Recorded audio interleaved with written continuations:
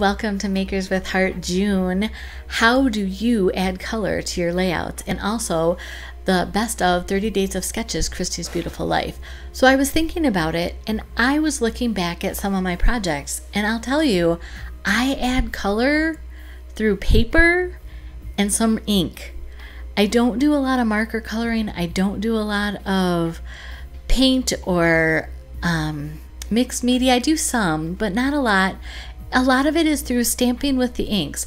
Also, I want to put a plug in here. Come back on June 25th for the Makers with Heart mystery envelope, because we all reveal what we do with the same papers. So what I'm doing is I am taking the fresh paint paper, because as I've already established, I add color through paper and ink.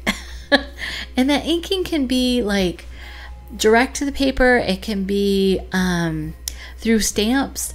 But most of the time it's through paper, and I love my Cricut, and I love cutting up paper and modifying the images to make them my own. So today's layout, I am taking this paper from the fresh paint, and then I didn't mention that today's sketch was designed by Laura Rumble for the Love of Pretty Paper, and I don't know which season it came out for the sketches for Christy's Beautiful Life. So what I'm doing is I cut a 10 by 10 square out of this fresh paint paper, and then if you know, a 10 by 10 square cut on the diagonal will not fit into a standard size paper cutter. But I found that I actually like the torn edges of the paper.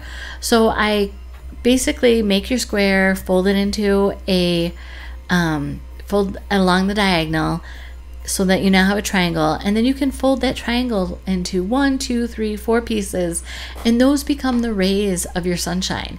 And it doesn't have to be the same. You don't have to measure, you don't have to think about it, you just can kind of fuss, or sorry, you can just kind of tear them. And you can put these through the paper cutter, they would cut fine, but like I said, I really like that torn edge look.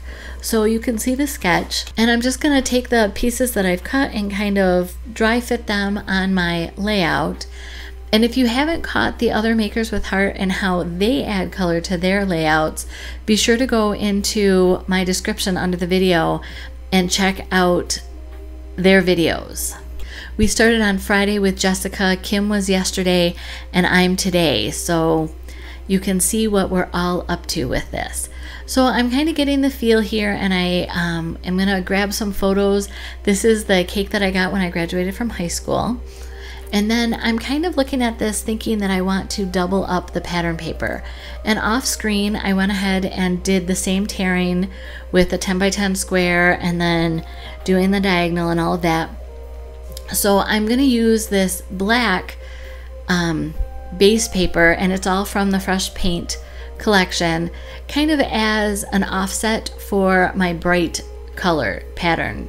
And I'm missing one piece, so I'm just going to use this other triangle that's there.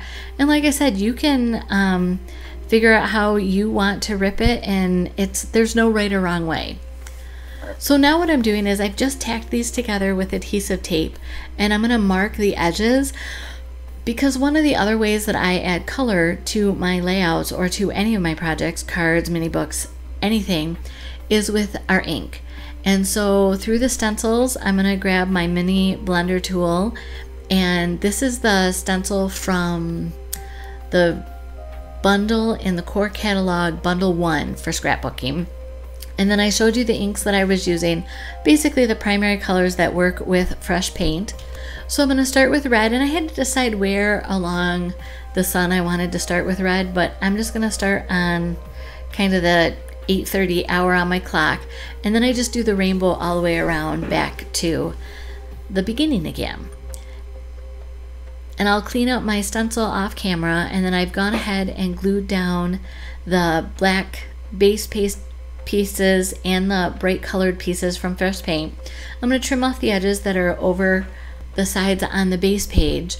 And then one thing that I didn't talk about, and I don't know where the footage went, sorry, is that I used the center, the small doily from the Hope and Kindness collection. It's a constant campaign that's good through the end of June, and it has a 5 3/4 inch doily and then this little one, and this little one can sit inside of the bigger one. So I just thought that that was just a way to kind of soften the edges. If you've watched my channel at all, you know me and my daisies, and I have some daisies that were just on the table here where I'm crafting. We're moving across the country from California to Florida, and so I had these daisies, and one evening when I was just stressed, I just went ahead and put together a whole bunch of them, put together the butterflies, because I send out some pieces parts to my VIPs as a thank you for their orders, and so the extras I went ahead and just put together for my own use, and that's where the butterfly and the leaves and all come from. I went back into my stash, and these are glitter gems, so they don't have the facets on them, they're just a rounded shape, but they're full of glitter, and they work perfectly with this layout. So how do you add color? It was funny when I first thought about it, when we were talking about this challenge or this focus for Makers with Heart, I was thinking, oh, markers and paints and colored pencils and, you know, shimmer brushes. I love to color with shimmer brushes. Well, then I realized I really don't. I'm more of the get it done, and paper and the ink make the most impact. Here's how you can catch up with me on social media, but do be sure to go and check out all the other Makers with Hearts videos. We start on the 10th of every month and go till the 17th, and then you got to come back on the 25th, because that's when we all reveal what we've done with the mystery envelope. And this month, I think Julie Scott sent it. Yes, she did.